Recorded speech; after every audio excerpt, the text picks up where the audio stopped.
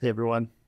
In this video, I want to show you some of the new features in Altair Inspire Fluids 2024.1. Now last year, Altair introduced Fluids into Inspire, and they're adding functionality every year.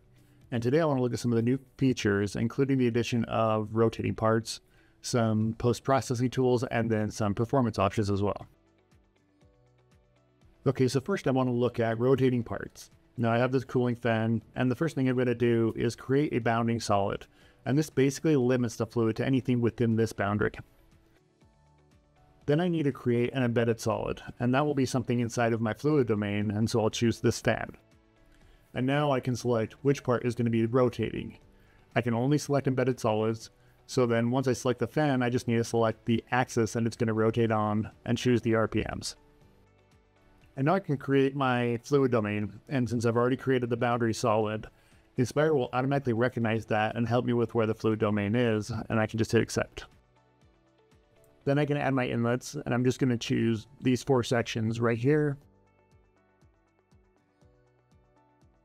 And now I can choose my outlet, which is going to be this face over here on this side of the fluid domain. And that's it. Now I'm ready to run my simulation. Now, as this is running, I just want to point out a few things. One is how incredibly easy Inspire is to use. For beginning users or advanced users, both can use this and get good results out of it.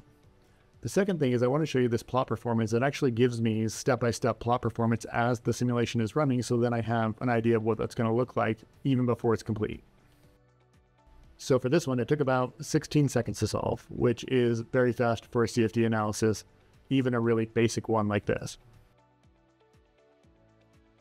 And then in Inspire, I get the basic post-processing results like animated streams for pressure and velocity and things like that.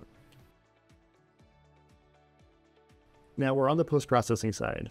There are a few new things I wanted to show you here as well. The first thing is this volumetric rendering checkbox option. And this option basically just lets you see the solid and fluid domains together depending on the slider scale setting that you choose. And that can be really useful if you want to see the interior of a 3D model without having to use section cuts.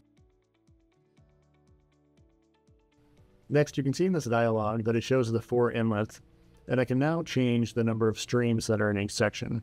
That can be really useful if I need to get some more detailed stream analysis based on the animation. I can change the animation speed. I can also make the streams either thicker or thinner here in this dialog as well. Now lastly, I mentioned the simulation only took 16 seconds earlier, right? And that's because I had my GPU settings engaged. You can change that setting by going to File, then Preferences, and then finding the Fluid section, and there's a GPU acceleration box. Just make sure that's checked. To learn more, go to www.trueinsight.io.